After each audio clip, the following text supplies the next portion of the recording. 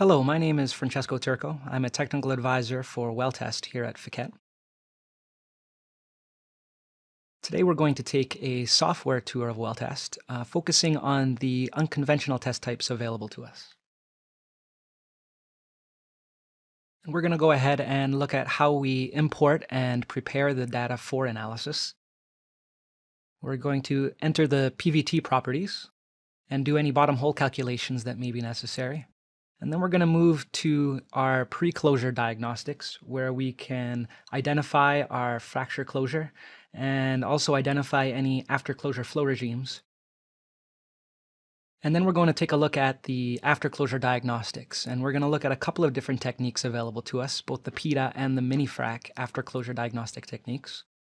And with the after-closure, we're going to be able to get our initial estimates for permeability and initial pressure. And then once we get that, we're going to be able to go ahead and use those initial estimates to get a model of our reservoir and do some forecasting with it.